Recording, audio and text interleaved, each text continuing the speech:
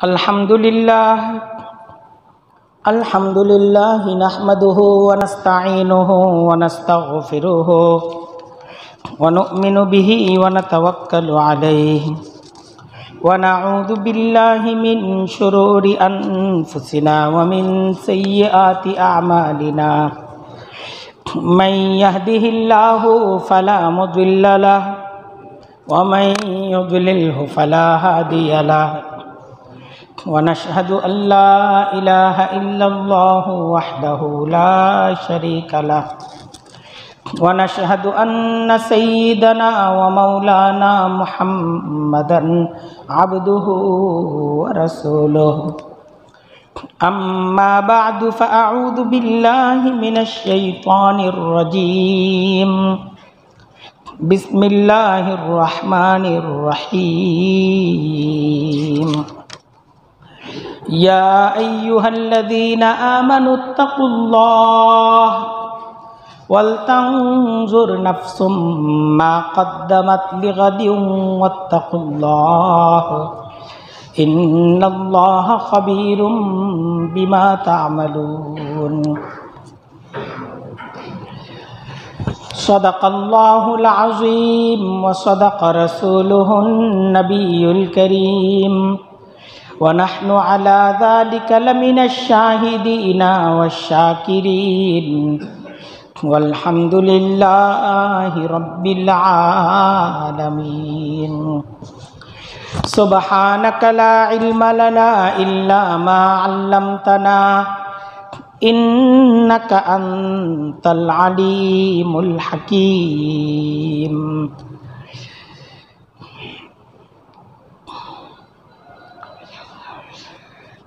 আল্লাহ রব্বুল আলমিনের দরবারে অসংখ্য অগণিত শুকরিয়া আদায় করছি। আজকের পবিত্রতম জুমার দিন তিনি আমাদেরকে জুমার খুতবার অত্যন্ত গুরুত্বপূর্ণ আলোচনা আমাদেরকে শোনার জন্য একত্রিত করে দিয়েছেন। দিল খুলে তার দরবারে শুকরিয়া আদায় করছি। আলহামদুলিল্লাহ। মহাব্বত, ভক্তি এবং ভালোবাসার দুরুদ এবং সালাম পেশ করছি সৈয়দুল মুরসালিন ওয়ান নবিয়িন, খাতামুল মুরসালিন ওয়ান নবিয়িন, আমাদের প্রিয় নবী মুহাম্মদুর রাসূলুল্লাহ সাল্লাল্লাহু আলাইহি ওয়াসাল্লামের প্রতি আল্লাহ রব্বুল আলামিন আমাদেরকে যার উম্মত করে সৌভাগ্যবান করেছেন। আজকের জুমার খুতবাটি অত্যন্ত গুরুত্বপূর্ণ। খুতবার বিষয়বস্তু, আলোচনার বিষয়, আমরা যদি আমাদের জীবনকে সফল করতে চাই তো সেজন্য যে বিষয়টা দরকার এটা হলো পরিকল্পনা দরকার। কোরআনে কারীমের কিছু আয়াতকে সামনে রেখে আলোচনাটাকে আজকে উপস্থাপন করা হবে যে আল্লাহ রব্বুল আলামিন কোরআনে কারীমের মাধ্যমে বিভিন্ন নবীদের ঘটনা আলোচনার মাধ্যমে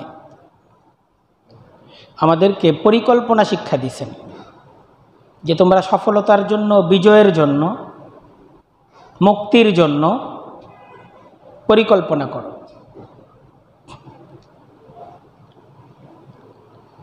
এবং পরিকল্পনা মাফিক অগ্রসর হওয়া এটা নবীদের সুন্নাহ। ইন্নাত তাখতিত আসাসু নাজাহিন, সফলতার মূল ভিত্তি হলো পরিকল্পনা। তাই জীবনের সকল কাজ, ইসলামের শিক্ষা হলো পরিকল্পনা করে তারপর অগ্রসর হওয়া। এটা ইসলামের শিক্ষা।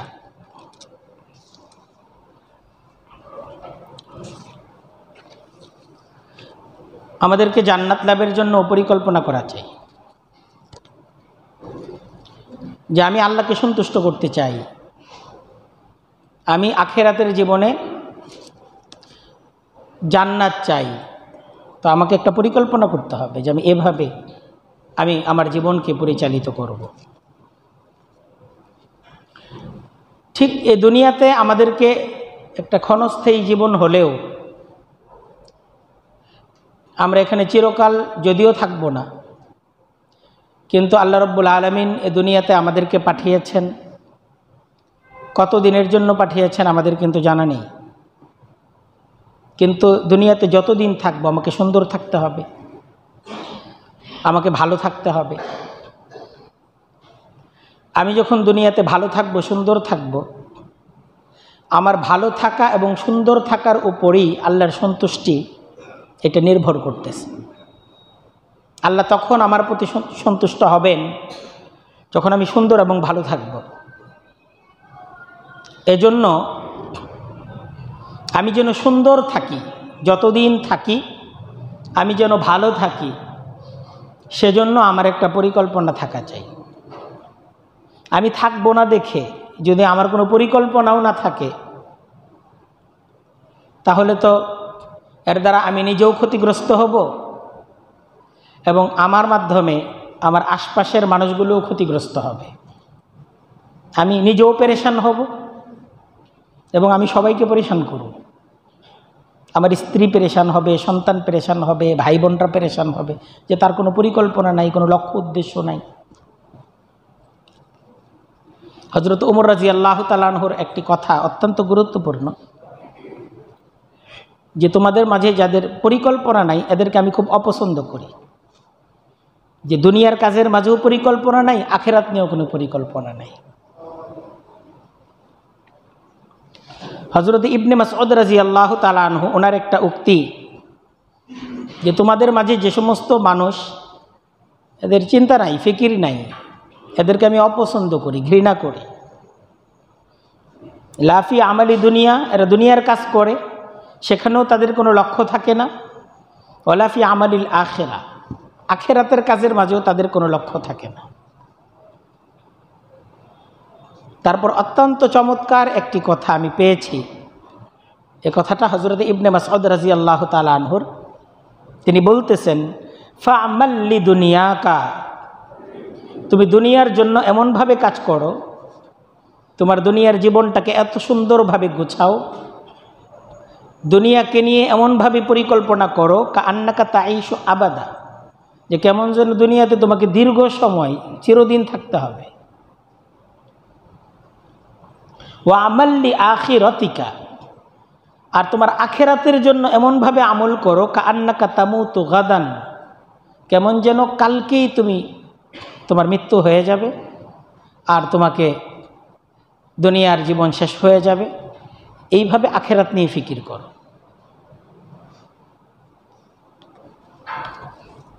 অর্থাৎ ইসলামের শিক্ষা যে আমাকে আখিরাত নিয়েও ভাবতে হবে, আর আমার দুনিয়াটাও পরিপাটি সাজানো গুছানো এটা থাকতে হবে।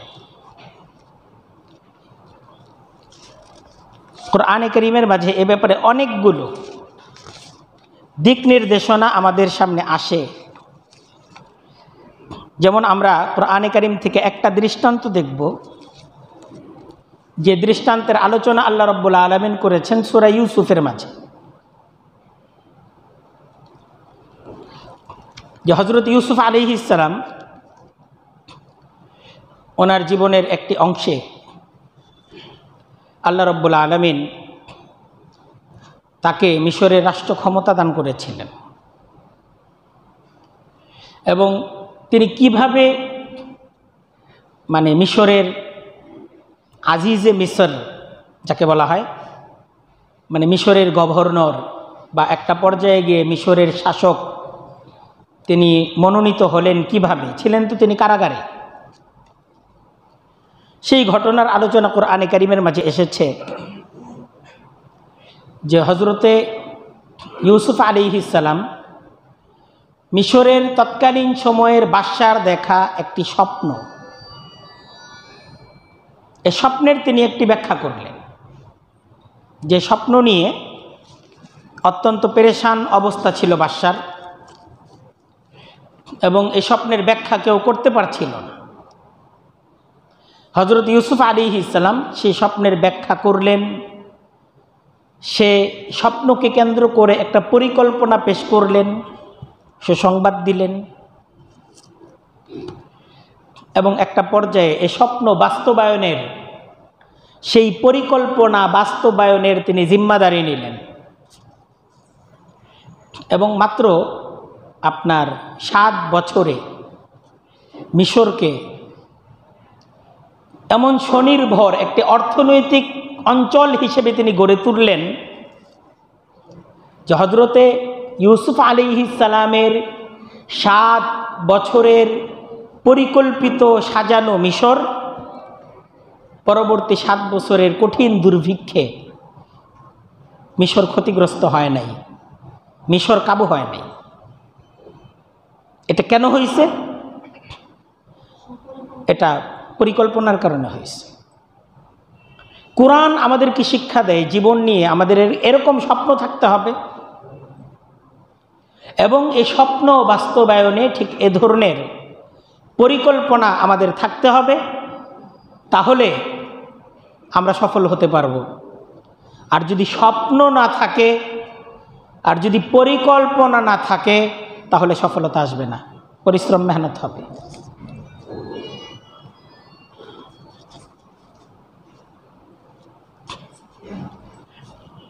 ওয়াকাল আল মালিক, সূরা ইউসুফের আলোচনা। বাদশাহ এক স্বপ্ন দেখলো। দেখেন, স্বপ্নটা আমরা ঘুমের মাঝে যে স্বপ্নগুলো দেখি, স্বপ্নগুলো অত্যন্ত গুরুত্বপূর্ণ। হাদিসের মাঝে আল্লাহর রাসূল বলেন, বুখারী এবং মুসলিম শরীফের হাদিস শোনাচ্ছি, স্বপ্ন 3 প্রকার।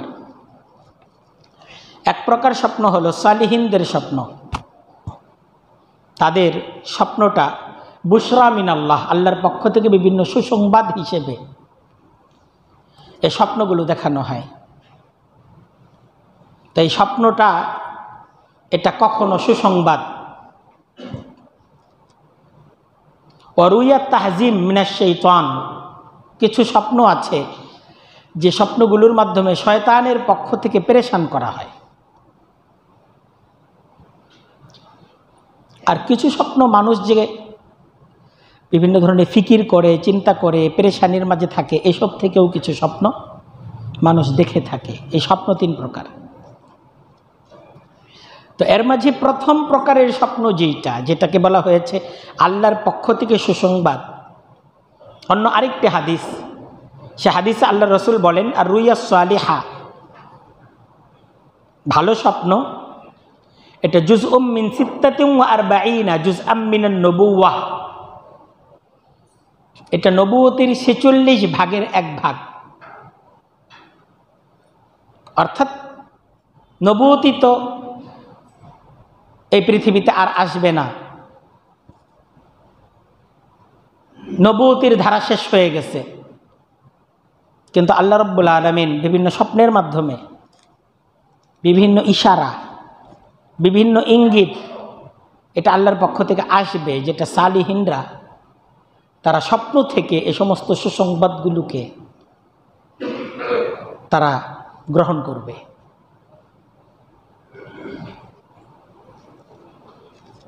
আরেকটা হাদিস আসছে, হাদিসটা মুসলিম শরীফের হাদিস, লাম ইয়াবকা মিনান নবুওয়াহ ইল্লাল মুবাশশিরাত, বলতে নবুয়ত বাকি নাই, কিন্তু সুসংবাদ এখনো আছে।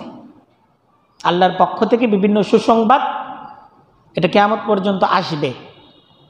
সাহাবা একরাম জিজ্ঞাসা করলেন আল্লাহর রাসূলকে, ওয়ামাল মুবাশশিরাত ইয়া রাসূলুল্লাহ, ইয়া রাসূলুল্লাহ এই মুবাশশিরাতগুলো কি, এই সুসংবাদগুলো কিভাবে আসবে? ক্বালা, আল্লাহ রাসূল সাল্লাল্লাহু আলাইহি ওয়াসাল্লাম ইরশাদ করেন, আর রুইয়া সালিহা, এটা হলো ভালো স্বপ্ন। এটা বুখারী এবং মুসলিম শরীফের মাঝে স্বপ্নের ব্যাপারে এ কথাগুলো এসেছে। এজন্য স্বপ্ন খুব ইম্পর্টেন্ট একটা বিষয় কখনো। এজন্য বলা হয়েছে, মান রাআ মিনকুম রুয়া, তোমাদের মাঝে কেউ যদি স্বপ্ন দেখে, ফালইয়াকুসসাহা আ'বুরহা লাহু, তারা এই স্বপ্ন যেন যার তার কাছে না বলে। স্বপ্ন, আমি এই স্বপ্ন দেখছি, সবার কাছে বলতে নাই, বরং এমন কারো কাছে এ স্বপ্নকে সে যেন বলে যে এ স্বপ্নের ভালো তাবির করতে পারে। যিনি এ স্বপ্নের ভালো কি তাবির করতে পারেন, এমন কারো কাছে যেন এ স্বপ্নকে সে উপস্থাপন করে। তো একটা স্বপ্ন অনেক কিছু, একটা স্বপ্ন অনেক কিছু। আমার হতাশাগ্রস্ত জীবনে হতে পারে একটা স্বপ্ন আল্লাহর পক্ষ থেকে একটা ইশারা, একটা ইঙ্গিত, একটা দিক নির্দেশনা। এটা কখনো আমার ব্যক্তির জন্য হতে পারে, একটা সমাজের জন্য হতে পারে, একটা রাষ্ট্রের জন্য হতে পারে, কখনো সারা পৃথিবীর জন্য হতে পারে। অন্ধকার, কোথাও আলো নেই, একটা স্বপ্ন হতে পারে আলো, একটা স্বপ্ন হতে পারে ফর্মুলা, জেগে ওঠার ফর্মুলা, একটা স্বপ্নের মাধ্যমে আসতে পারে।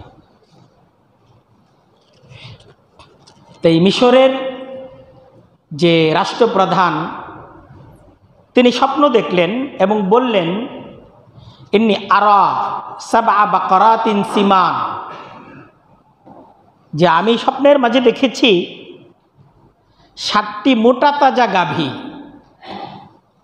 ইয়াকুলুহুন্না সাবউন ইজাফ, এই 7টি মোটা তাজা গাভীকে খেয়ে ফেলতেছে একদম 7টি জীর্ণ শীর্ণ গাভী।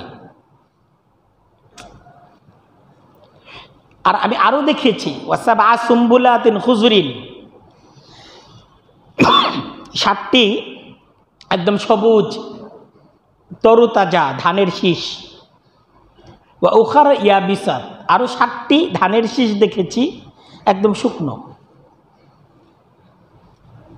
তিনি বললেন, ইয়া আইয়ুহাল মালা আফতুনি ফি রুইয়া, আমার এই স্বপ্নের ব্যাখ্যাটা তোমরা আমাকে বলো।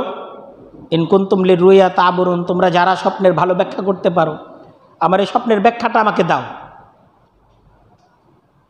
তো এই স্বপ্নের ব্যাখ্যা বুঝার মতো মেধা এটা তাদের কাছে ছিল না। এই জন্যই তারা বলল কালু আদগাসু আহলাম, এটা অসংলগ্ন স্বপ্ন। ওমা নাহনু বিতা'বিলিল আহলামি বিআলিমিন, আর আমরা তো স্বপ্নের ব্যাখ্যা আসলে জানি না, এই ব্যাপারে আমাদের কোনো জ্ঞান নেই।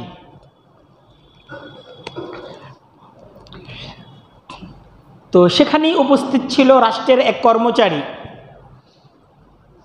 যে কিছুদিন আগে এক অভিযোগে দণ্ডিত হয়ে কিছুদিন তাকে কারাগারে থাকতে হয়েছিল এবং হযরত ইউসুফ আলাইহিস সালামের সাথে সে দীর্ঘদিন ছিল। হযরত ইউসুফ আলাইহিস সালামের তার যে সত্যবাদিতা, তার যে আমানতদারি এবং উনি যে স্বপ্নের চমৎকার ব্যাখ্যা করতে পারেন, এই বিষয়গুলো তার জানা ছিল। তাই কেউ যখন এই স্বপ্নের ব্যাখ্যা দিতে পারছে না, ওয়াকাল আল্লাযী নাজা মিনহুমা, তো জেলখানা থেকে মুক্ত সে ব্যক্তি বলল, ওয়াদ্দাকারা বাদা উম্মাহ, আর সে আসলে হযরত ইউসুফের কথা ভুলে গিয়েছিল। তার ঠিক এই সময়ে হযরত ইউসুফ তার কথা মনে হলো। সে তখন বলল, আনা উনাব্বিউকুম বিতা'বিলিহি ফাআরসিলুন, আমাকে একটু জেলখানায় যেতে দিন, ইউসুফের কাছে যেতে দিন, আমি এই স্বপ্নের চমৎকার ব্যাখ্যা আমি নিয়ে আসব। তাকে সুযোগ দেওয়া হলো। দেখেন হযরত ইউসুফ তাকে এক মিথ্যা অভিযোগে অভিযুক্ত হয়ে তাকে কারাগারের জীবন তাকে যাপন করতে হয়েছিল। কিন্তু হযরত ইউসুফের ব্যাপারে রাষ্ট্রের যারা আমলা, রাষ্ট্রের যারা দায়িত্বশীল, এরাও জানতো যে এই লোকটা কারাগারে আসছে, কিন্তু এই লোকটার কোনো অন্যায় নাই, কোনো অপরাধ নাই, ভালো মানুষ, ভালো মানুষ। এই জন্য কত চমৎকারভাবে ডাকলো, ইউসুফ আইয়ুহাস সিদ্দিক, ইউসুফ হে সত্যবাদিতার প্রতীক। গিয়ে ডাক দিল, ইউসুফ আমি আসছি, তুমি তো সত্যবাদী ইউসুফ। আফতিনা ফি সাবঈ বাকারাতিন সিমান, আমাকে একটা স্বপ্নের ব্যাখ্যা বলে দাও যে 7টি মোটা তাজা গাভী, ইয়াকুলুহুন্না সাবউন ইজাফ, কি ব্যাখ্যা হতে পারে যে 7টি মোটা তাজা গাভীকে খেয়ে ফেলতেছে 7টি জীর্ণ শীর্ণ গাভী।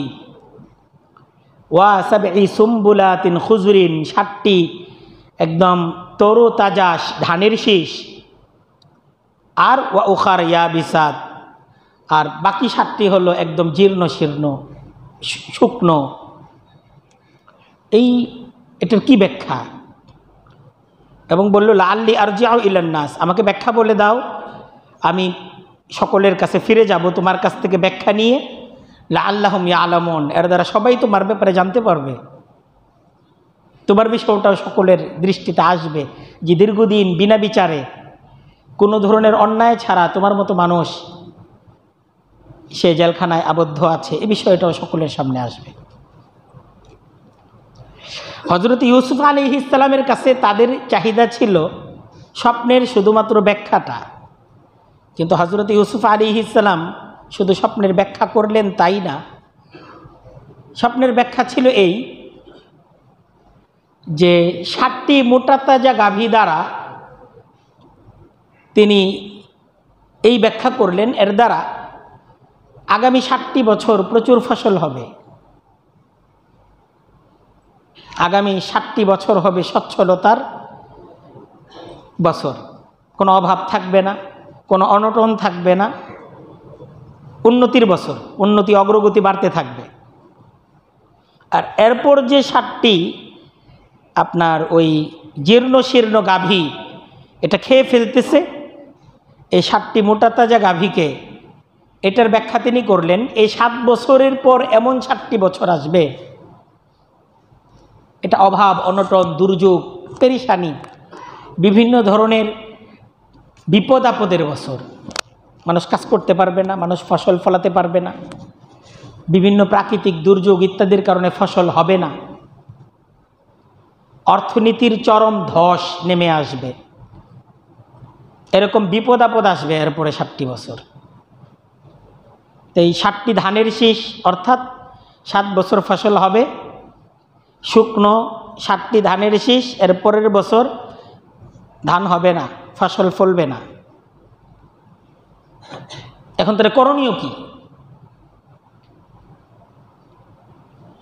এই যে এই আগামী যে 7 বছর, এরপরের 7 বছর, মোট বছর হলো 14 বছর, তাই তিনি এই স্বপ্নের ভিতর থেকে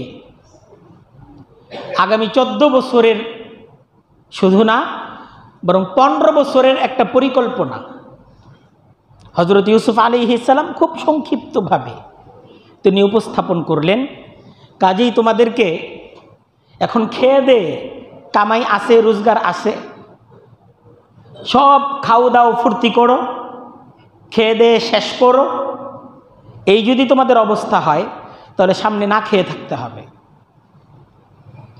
সামনের দিনগুলো তোমার জন্য মহা বিপদের দিন হবে। এজন্য এখন যে তোমার এই অর্থনীতির যে উন্নতি অগ্রগতির এই 7টি বছর, কামাই আছে, কামাই রোজগার আছে, চাকরি আছে, এই সময়টা এমন পরিকল্পনা করতে হবে যে পরিকল্পনার উপর দিয়ে দুর্যোগ দুর্দিনের সামনের বিপদ আপদের যে পরবর্তী 7টি বছর আছে ওই সময়টা যেন কাভার দেওয়া যায়, এভাবে চলতে হবে। এটা তিনি পেশ করলেন। কি বললেন?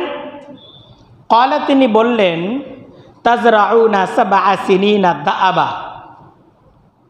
তোমরা এই 7টি বছর ধারাবাহিকভাবে জমিন ইত্যাদি চাষাবাদ করো, ব্যাপক চাষাবাদ। কোনো জমিন যেন এমন না থাকে যে জমি চাষ হচ্ছে না, রাষ্ট্রের সমস্ত জমিনগুলোর চাষাবাদ নিশ্চিত করতে হবে। তো তারপর কি? ফামা হাসাদতুম, যে ফসল হবে, চাষাবাদের পর যে ফসল হবে, এ ফসল কি করতে হবে? ফাদারুহু ফি সুম্বুলিহি, এ ফসলকে তোমরা শীষের মাঝে রেখে দিবে, ধানের শীষের মাঝে ধান রেখে দিবে, যেন এই ধানগুলো নষ্ট না হয়। শীষ থেকে বের করলে পোকা খেয়ে ফেলবে, শীষের মাঝে এটা হেফাজত হবে। ফাদারুহু ফি সুম্বুলিহি, এটাকে সংরক্ষণ করবে। ফসল হবে, ফসল সংরক্ষণ করবে, ফসল খাওয়ার জন্য না, কেন? সংরক্ষণের জন্য। হ্যাঁ, ইল্লা কালিলান, কিছু ফসল এটাকে পৃথক করবে, মিম্মা তাকুলুন, যা তোমরা খাবে, সেখান থেকে হিসাব করে করে খাবে, একদম খাওয়ার জন্য যতটা প্রয়োজন, খাওয়ার জন্য যতটা প্রয়োজন। ইল্লা কালিল বলছে একদম অল্প, যতটুক জীবন বাঁচানোর জন্য যতটুকু খাওয়া প্রয়োজন এতটুকু তোমরা সেখান থেকে পৃথক করে খাবে, আর বাকিটাকে সংরক্ষণ করবে, বাকিটাকে জমাবে। এই 7 বছর এভাবে শুধু জমানো চলবে, আর খাওয়া হবে অল্প, জমানো হবে কি বেশি। আচ্ছা, সুম্মা ইয়াতি মিন বাদি যালিকা সাবউন শিদাদ, তারপর এই 7 বছরের পর সাবউন শিদাদ, দুর্ভিক্ষের 7টি বছর আসবে, ফসল হবে না, জমিন ফসল দিবে না। তখন কি করবে? ইয়াকুলনা মা কাদ্দামতুম লাহুন্না। তো এই 7 বছর যেটা করতে হবে, ইতিপূর্বে যে ফসল জমানো হয়েছে সেখান থেকে ইয়াকুলনা মা কাদ্দামতুম লাহুন্না, তোমরা আগে যে সমস্ত ফসলগুলোকে তোমরা সংরক্ষণ করেছ তা থেকে খাবে। এই 7 বছর গোডাউন থেকে বের করবে, সেখান থেকে বের করে এই 7 বছর চলতে হবে। তবে আবার সব খাওয়া যাবে না,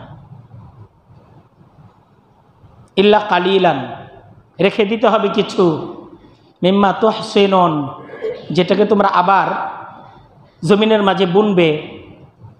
এই 7 বছরে সব খেয়ে যদি শেষ হয়ে যায়, তাহলে তারপর আবার নতুন করে ফসল হবে কিভাবে যদি চাষাবাদ না করা হয়? তো তখনও কিছু রেখে দিতে হবে, যে পরবর্তী সময়ে যখন চাষাবাদ করবে তোমরা, তখন যেই তোমার ফসল দ্বারা তোমরা আবার নতুনভাবে চাষাবাদ করবে, তার জন্য কিছু রেখে দিবে। হযরত ইউসুফ আলাইহিস সালাম তারপর বললেন, সুম্মা ইয়াতি মিন বাদি যালিকা আম, তারপর একটি বছর আসবে, ইউগাসুন নাস, প্রচুর বৃষ্টি হবে, ওয়া ফীহি ইয়াসিরুন, মানুষ এত ফসল পাবে যে তারা মানে জমিন তাদেরকে নিংড়িয়ে দিবে, জমিনের মাঝে ফসলের ঢল নামবে, এমন অবস্থা হবে।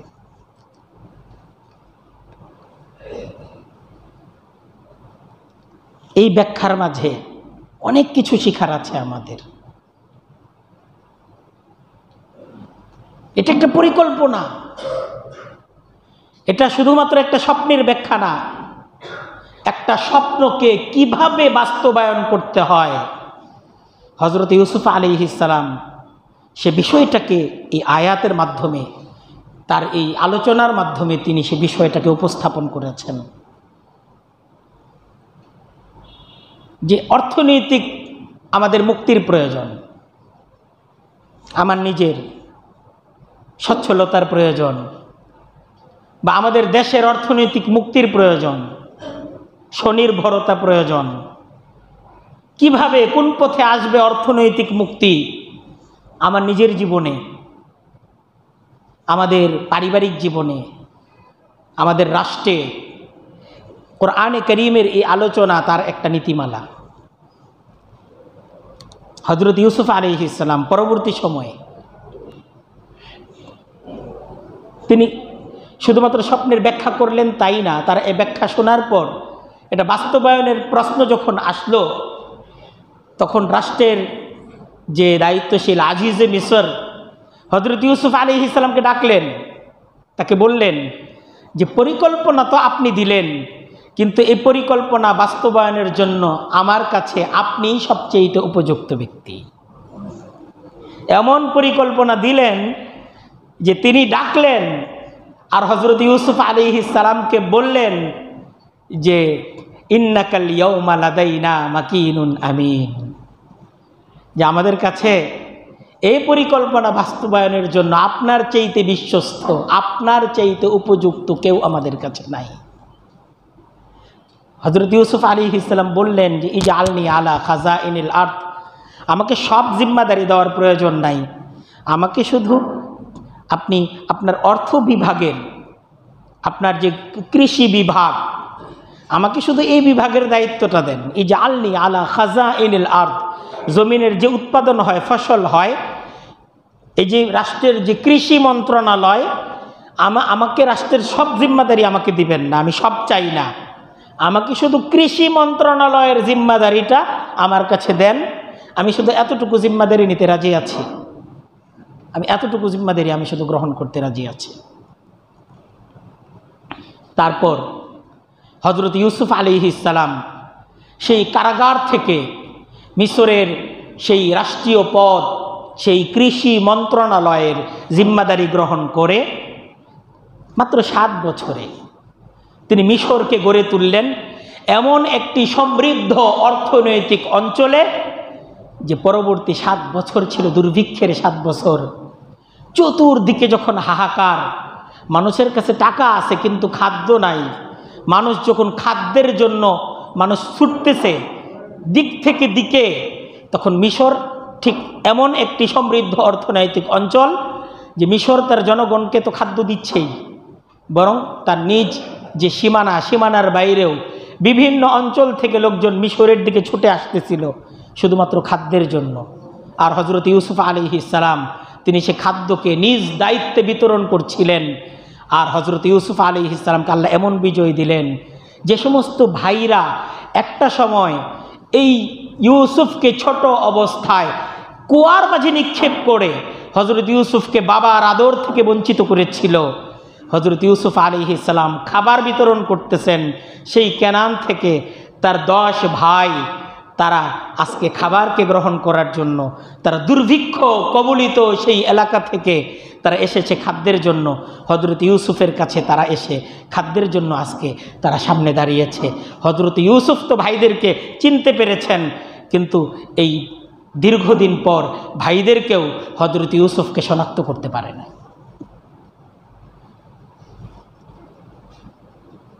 মাত্র 15 বছরে, মাত্র 7 বছরে মিশরের একটা অর্থনৈতিক বিজয়।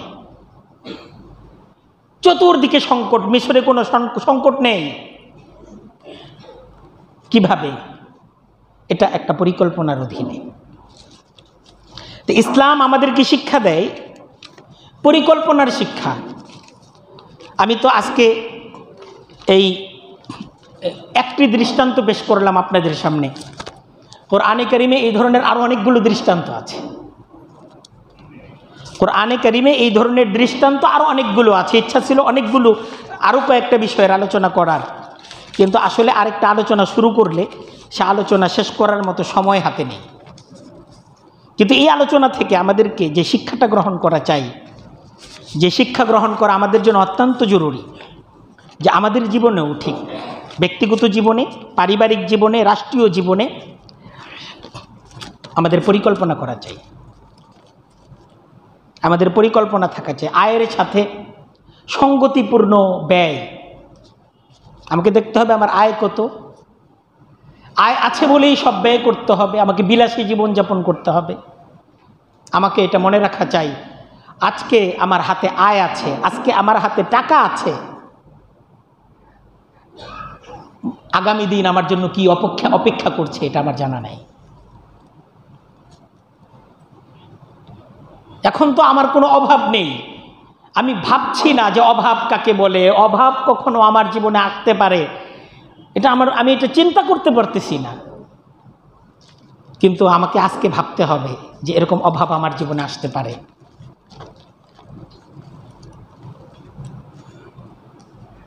আমার মানে যতটা আয় আছে তা কেন্দ্র করে আমাকে ব্যয়ের জন্য পরিকল্পনা করতে হবে। আমরা অনেক সময় ঋণ নির্ভর পরিকল্পনা করি। আমার আয় 10,000 টাকা, প্রতি মাসে আমি বাজেট ধরি 12,000 টাকা, 2,000 টাকা করে আমি ঋণ করব।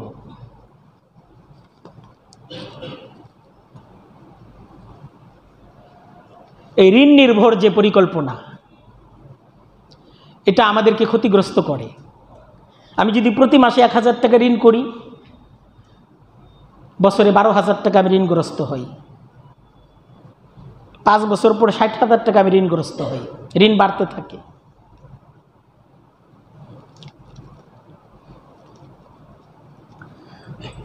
আমাকে যেটা করা চাই যে আমার যে আয় আছে এটাকে সংরক্ষণ করা, নিজে প্রয়োজন অনুপাতে তা থেকে আমাকে ব্যয় করা। ওই হযরত ইউসুফ আলাইহিস সালাম যে পরিকল্পনা দিয়েছেন, আয় মানেই সব খাওয়ার জন্য না, আয় সংরক্ষণের জন্য।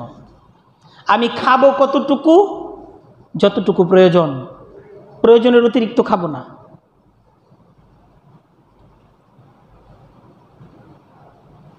কারণ আমি 30 বছর, 40 বছর, 50, 60 বছর পর্যন্ত আমি আয় করব, তারপর এমন অবস্থা হতে পারে এরপর আমার আর আয় করার শক্তি থাকবে না, কিন্তু আমাকে তখন বেঁচে থাকতে হবে আরও 30 বছর। এরকম 30 বছর হতে পারে আমার জীবনে আমাকে বেঁচে থাকতে হবে যে 30 বছর আয় করার সাধ্য আমার থাকবে না। তাই এখন আমি আয় করতেছি 30 বছর, আমাকে এই 30 বছর এমন পরিকল্পিতভাবে আমাকে অগ্রসর হতে হবে যেন 30 বছর আয়ের মাধ্যমে আমি যেন 60 বছর পর্যন্ত আমি চলতে পারি। এটা আমাদের ব্যক্তিগতভাবে প্রয়োজন, রাষ্ট্রীয়ভাবেও প্রয়োজন। আজকে দেখেন জুন মাস চলতেছে, আমরা গতকাল বাজেট পেয়েছি। এই বাজেটেও যে বিষয়টা আমাদের কাছে, আমাদের পরামর্শ রাষ্ট্র পর্যন্ত যাবে না, কিন্তু আমরা দেখতে পাই ঋণ নির্ভর বাজেট। এই বাজেটের মাঝে আমরা দেশের জন্য, জনগণের জন্য খরচ করব, আয় কোথায়? আয় নেই। তাহলে কি করব? আমি ঋণ করব, ঋণ নির্ভর বাজেট। তারপরে এই ঋণ আবার কি করতে হয়? এই ঋণের আবার সুদ দিতে হয়, কারণ ঋণ ব্যাংক থেকে নিব, বৈদেশিক বিভিন্ন আমাদের বন্ধুদের কাছ থেকে আমরা ঋণ নিব, তো ঋণ তো কেউ এমনিই দিবে না, ঋণের আবার দিতে হবে সুদ। এবং আমরা দেখতে পাই যে আমাদের দেশের বাজেটের সবচেয়ে বেশি ব্যয়ের খাতটা হলো রাষ্ট্রীয় কর্মচারীদের বেতন, দ্বিতীয় সর্বোচ্চ বরাদ্দ হলো যে আমরা যে ঋণগ্রস্ত, আমরা যে ঋণ গ্রহণ করেছি তার সুদ যে দিতে হয়, এটার পিছনে দ্বিতীয় সর্বোচ্চ বরাদ্দ। দ্বিতীয় সর্বোচ্চ বরাদ্দ বা তৃতীয় সর্বোচ্চ বরাদ্দ হলো এই সুদ আদায়, ঋণ আদায় না। আমরা পুরনো জাতি সুদ দিচ্ছি, অথচ সুদ ইসলামে হারাম। এমন হারাম যেই সুদের সাথে জড়িত হওয়াকে বলা হয়েছে আল্লাহর সাথে যুদ্ধ করা।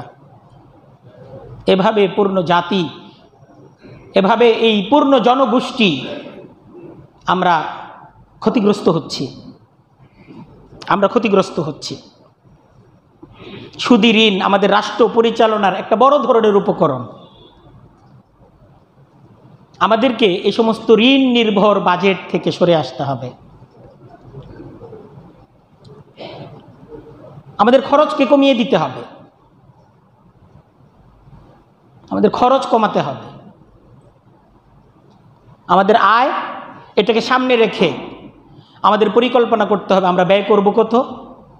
শুধু ব্যয় না, আয়ের কিছু অংশ রাখতে হবে আমাদেরকে। আমাদেরকে দেশের যে সম্পদ, এটার যে ব্যবহার, এটা আমাদেরকে শিখতে হবে। দেশের কোনো সম্পদ যেন অনাবাদ না থাকে, এটা আমাদেরকে শিখতে হবে। তো আমরা আজকের এই আলোচনা থেকে প্রথমত আমরা নিজেরা শিক্ষা গ্রহণ করব যে আমরা ঋণগ্রস্ত হব না। আমি ব্যক্তিগতভাবে ঋণগ্রস্ত হব না। আমি এমন অবস্থায় আমার জীবনকে শেষ করব, আমি ঋণ রেখে যাব না আমার ওয়ারিসদের জন্য। আমি ঋণ রেখে যাচ্ছি কাদের জন্য? আমার ওয়ারিসদের জন্য। আমি কেন সুদ নির্ভর আমার জীবনকে পরিচালনা করছি?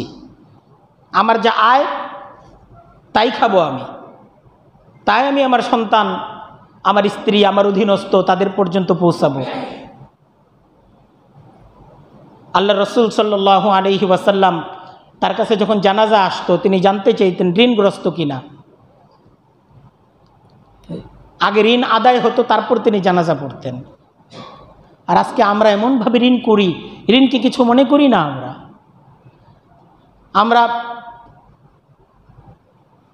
এমন ঋণের সাথেও আমরা জড়িয়ে যাই যে ঋণের কারণে আমাদেরকে সুদ দিতে হয়। এমন অবস্থায় আমি আল্লাহর সাথে আমার মোলাকাত, আমার মৃত্যু হয় যে আমি আল্লাহর সাথে যুদ্ধরত। আমি সুদের সাথে জড়িত, মানে আমি আল্লাহর সাথে যুদ্ধরত। এই বিলাসী জীবন থেকে আমাদেরকে সরে আসতে হবে। জীবন নিয়ে পরিকল্পনা করতে হবে। আয় করব, সংরক্ষণ করব, আয় করব, সংরক্ষণ করব। আমার যা আয় আছে, আমার মাসে 10,000 টাকা আয়, 5,000 টাকা খাবো আমি। আমার 10,000 টাকা খাবো না আমি। এভাবে আমরা যদি পরিকল্পনা করি, এটা ইসলামের শিক্ষা, এটা নবীদের সুন্নাহ। নবীরা এভাবে দুনিয়ার জীবনকে সাজিয়েছেন, তারা শিখিয়েছেন এভাবে। তা আমি মরে গেলে বেঁচে গেলাম, এটা ভুল। আমি যখন ঋণ করলাম, উল্টাপাল্টা জীবনযাপন করলাম, মৃত্যুর দ্বারা আমি আরও বিপদগ্রস্ত হলাম। তাই আমি মরে বেঁচে গেলাম, এটা ভুল চিন্তা। আমাকে মরতে হবে এমনভাবে যে আমি যেন আল্লাহর সামনে এমন অবস্থায় আমি যেন উপস্থিত হই যে আমি ঋণগ্রস্ত না, আমি কাউকে ক্ষতিগ্রস্ত করি নাই, বরং আমি এমন কিছু সম্পদ দুনিয়াতে আমি রেখে এসেছি, আমার স্ত্রী সন্তান তাদেরও কারো কাছে হাত পাততে হবে না। আল্লাহ রাসূল এক সাহাবীকে বলেছেন, তোমার সন্তানদেরকে এমন অবস্থায় রেখে যাও তাদের যেন কারো কাছে হাত পাততে না হয়।